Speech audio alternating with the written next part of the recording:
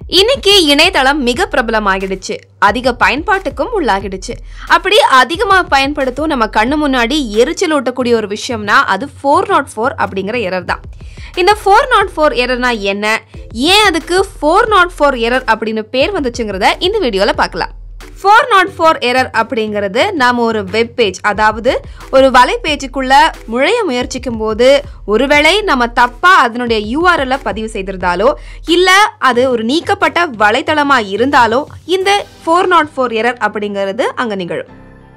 404 எரருக்கு பின்னாடி ஒரு சுவாரஸ்யமான கதையும் இருக்கு. அது 1980களில் நடந்த கதை. 1980களில் ஒரு விஞ்ஞானி குழு உலகளாவிய வலைத்தளத்தை உருவாக்கும் முயற்சியில ஈடுபட்டாங்க. அதுல பல விஷயங்களை கொண்டு வர மிகப்பெரிய டேட்டாபேஸை உருவாக்க பெரிய வேலைகளும் செய்துகிட்டு இருந்தாங்க. அந்த மிகப்பெரிய உலகளாவிய டேட்டாபேஸோட மையமா ஒரு கட்டிடம் இருந்துச்சு. அந்த கட்டிடத்துல 4வது மாடியில ரூம் நம்பர் 404ல தான் இந்த வேலை நடந்துகிட்டு இருந்துச்சு. அந்த அறைக்குள்ள 2 அல்லது 3 நபர்கள் இருந்தாங்க. அவங்க மேனுவலா ஃபைல்களை வாங்கி நெட்வொர்க் வழியா மற்றொரு நபருக்கு அந்த ஃபைலை அனுப்பிக்கிட்டு இருந்தாங்க. ஆனா எல்லா ரிக்வெஸ்டும் சரியான முறையில அது போய் சேரல. நிறைய பிரச்சனைகளும் நிறைய தவறுகளும் அங்க நிகழ்ந்துச்சு.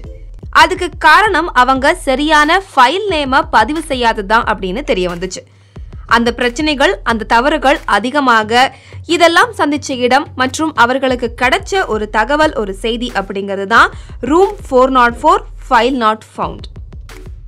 இது ரூம் 404 ஃபைல் நாட் ஃபவுண்ட் அப்படிங்கிற தகவல் அதிகமா வர வர அதையே அந்த டெக்னாலஜி எரர் நேமா எடுத்துக்குச்சு.